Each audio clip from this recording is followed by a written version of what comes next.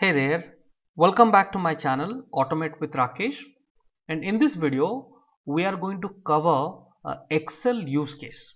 Okay, this is a real-time use case that you will be facing during one of your projects, right? You may face, mostly this is a common use case.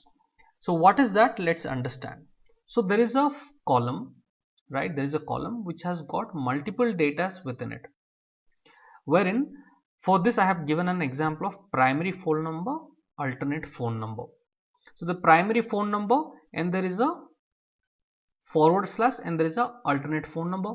Similar way, in the second row there is a primary phone number, there is a semicolon, and then there is an alternate phone number. And in the third row, right, primary phone number, and there is an ampersand symbol, and there is a, so there are three different kind of delimiters used, right? This could be one of the use case in Excel. Okay, so with this, what is your job? Your job is to first separate these two values, right? The primary value and the alternate number. For example, in this one there is a forward slash delimiter used, so the primary number is 1 2 3 4 5 6 7 8 9, and then these are all demo numbers, and then the alternate phone number is 987654432 So you have to separate them, and your final output should be, your final output should show, let's say the ID, and then it should show the name, and then it should show, sorry, show the name, and then show the primary phone number, and then show the alternate phone number. Okay, so this should be your output in a sheet number 2. So you should use this entire data, and out of this entire data the output should have name, primary phone number, and alternate phone number in this way. So this is a real-time use case. How can you do it?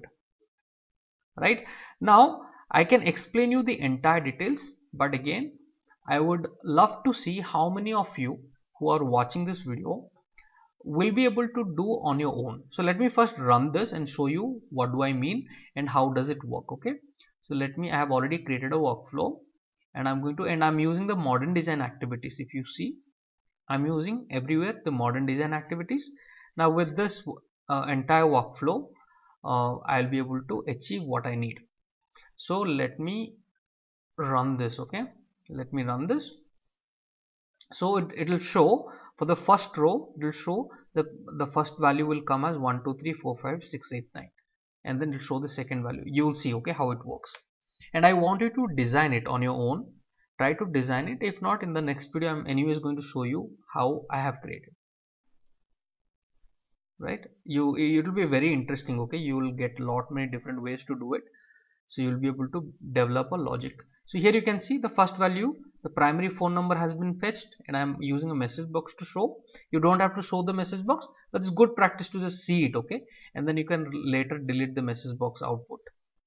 The final output should be writing in the sheet 2. So 3 2 1, it's coming. You can see, right, it has got the primary phone number. Now it is working on the second row. 147, this has come, and the alternate phone number should come. 1 2 3, okay, this has come. Getting it, how it is splitting the data, the left data as the primary phone number and the right data as the alternate phone number. You can see that 258, everything has come. And then at the end, what we need, we want the data to be written in the sheet 2. You can see the data has been written in the sheet 2 the way I want it. So this should be the output. So this can be pretty well designed with this workflow which I have created.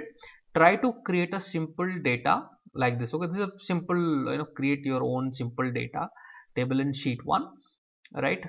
You can have 4 columns, you can have only 2 columns, whatever you like. Okay, 3 columns, name and primary, whatever. So create a very simple data table, and then the main objective is that you should be able to split the data and write it like this, how I have done it successfully, right?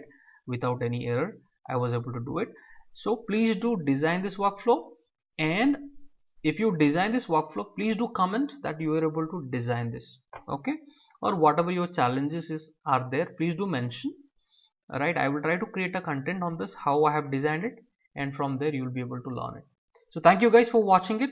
Please do try this, and do comment if you are able to create this workflow on your own.